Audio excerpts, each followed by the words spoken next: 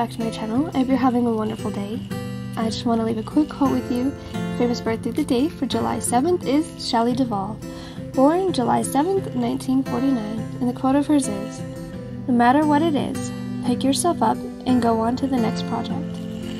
And I love this because a lot of my other quotes that I like to use are, follow your dreams, be true to who you are, be loving, those type of things. But this one is much needed. I feel that, is these kind of messages is that when you fall, because we all fall, we all fail, we all stumble. When you do, pick yourself up, dust yourself off, move forward.